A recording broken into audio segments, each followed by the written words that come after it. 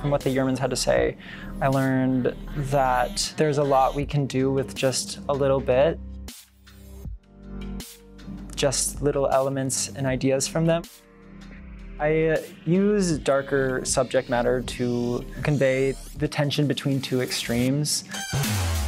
That's where most of my work kind of lays. Everything is very chaotic and there's lots of little twists and turns that you see in scroll work. All of these stones were donated by David Yurman. The center stone has this very beautiful mystery to it. I want my jewelry to stand out and make everyone feel unique and be interested in what they're wearing.